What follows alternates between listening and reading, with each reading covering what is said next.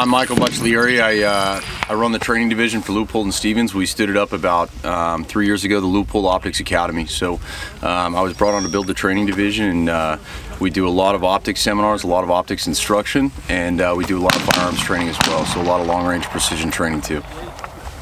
We're going to go over some differences between the law enforcement sniper position as well as the military sniper position.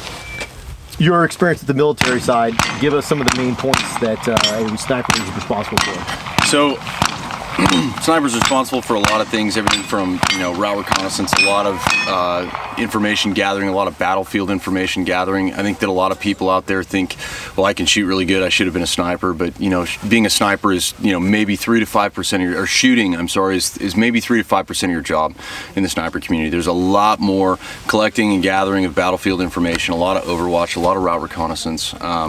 So that's a lot of it is entailed by a lot of other skill sets that you need other than just shooting.